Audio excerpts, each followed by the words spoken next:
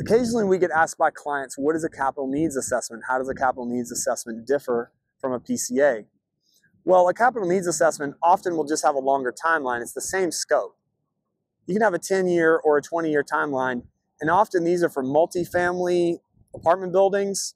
Sometimes they're for HOAs. Sometimes we'll do CNAs for churches or schools. But that timeline is going to be often stretched out longer so those organizations can budget for their replacements, their capital needs, and get their property looking so sharp.